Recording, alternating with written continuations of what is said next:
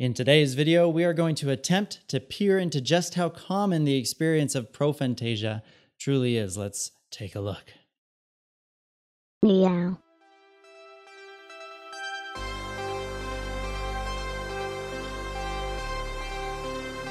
Okay, welcome back to Prophantasia Meow. My name is Alec. I'm helping people here to visualize deeper or visualize more strongly, or if you don't visualize at all, to, start visualizing for the first time.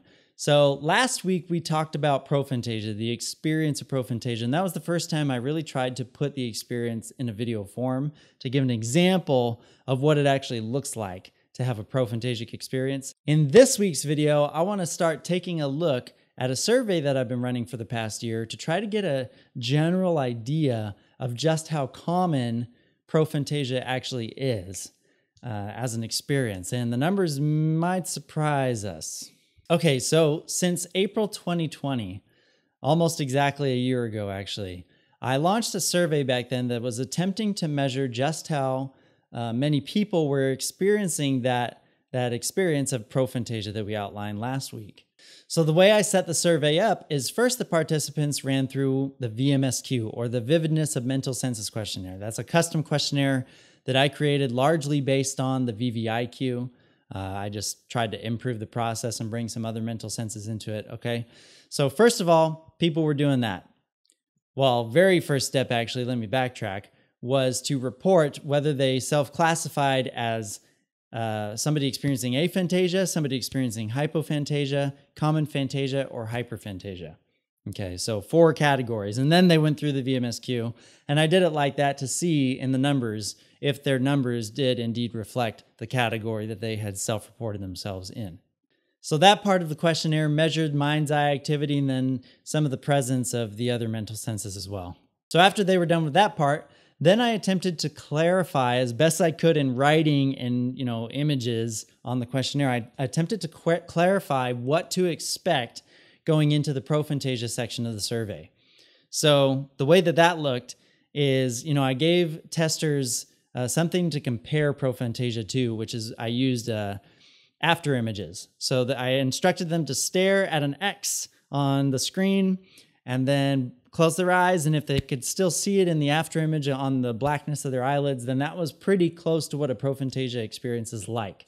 Trying to make the distinction that it's not up here that they're seeing this, it's actually out in front of them in their visual field, right? But that being said, I didn't have one-on-one contact with these people, so I'm not entirely sure, and there wasn't any real way for me to be sure if they fully understood the difference between mind's eye visualization and projected imagery. But we'll talk about that at the end. It's just a pitfall of this whole thing. Okay, so following that section, showing them after images, then they were instructed to try to project the image of a red star out into their visual field, just like an after image. Okay, and they tried that for about 20 seconds, and then they're instructed to move on.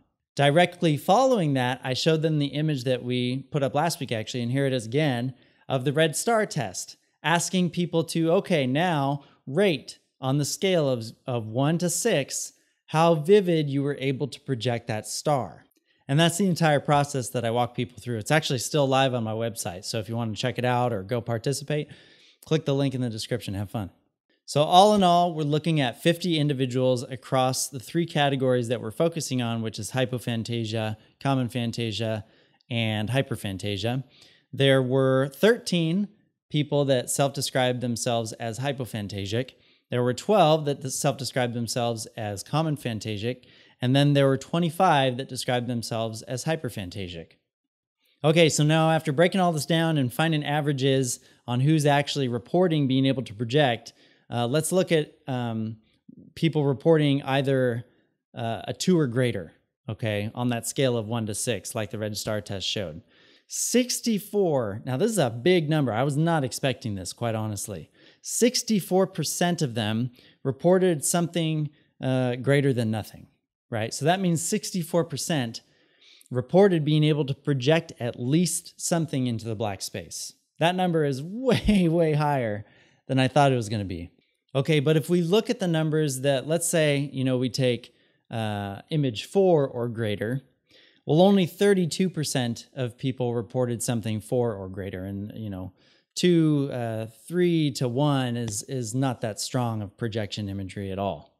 Now let's break these down a little bit more. So out of people that describe themselves as hyperphantasic, 60% of those people reported being able to see greater than a 4 on their surveys, which is still crazy high. And if we take a look at the other two categories, hypophantasic and common phantasic, well, only 24% of them reported either image 4 or greater. So it's a lot less in those camps than it is in hyperphantasia.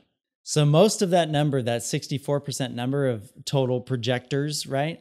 We could basically give credit to the hyperphantasics for that. But this leads us to the last thing we got to talk about here, and that's the idea that I don't necessarily trust these numbers quite yet. I think they can work as like a general idea of how many people may be projecting images like this, but I can't, like I said, I can't guard in this process since it's only done over a Google form, right? I can't guard in the process fully against people misunderstanding what the experience of prophantasia is like. And I know for a lot of hyperphantasics, when I've talked with them one-on-one, sometimes they have such vivid mental imagery activity going on that it's hard for them to distinguish if they actually see it or not. And then after about 10 minutes of really dissecting the process with them, they're like, oh no, I don't actually hallucinate anything. And I'm like, oh, well, it's hard to pin down, you know? So those are the pitfalls, that hyperphantasics were absolutely weighing the results in a certain direction, of course, because there were more of them that tested through, and then, you know, more of them put number 6s as what they were projecting. And then also not being able to guard against misunderstandings, where some of them may actually not be projecting images, but, you know, are misunderstanding the process or something like that. And according to their answers, I asked them to put a note if they had any thoughts afterwards. And according to some of those answers, I could kind of gather that some of them didn't quite grasp what was being asked there. So that's something to keep into account. But for now, I'd like to make an initial conclusion that it's possible that around 30% of visualizers in general, whether they're hypophantasic or hyperphantasic, wherever they rest, of visualizers in general are able to project some sort of imagery, okay?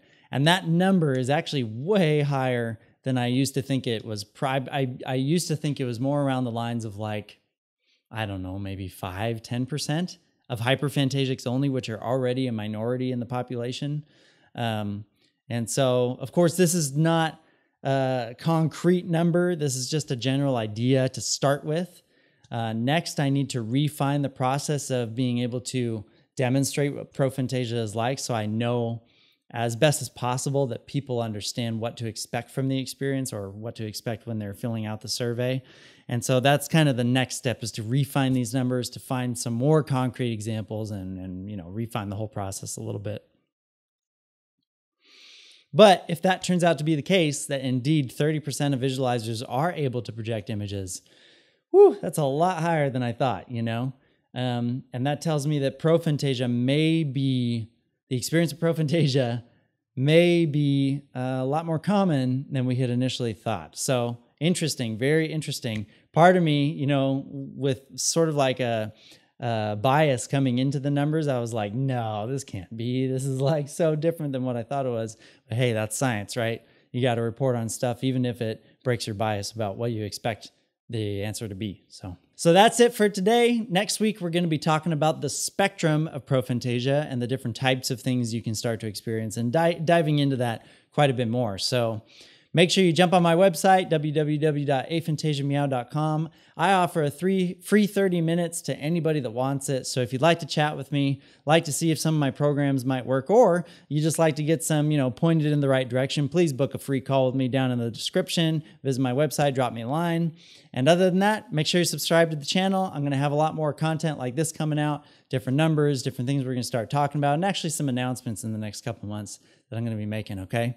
So ring the bell. That'll let you know when I upload a new video. Otherwise, it'll just go into the ether of the rest of your hundreds of subscriptions like mine usually do, unless I ring the bell for somebody else.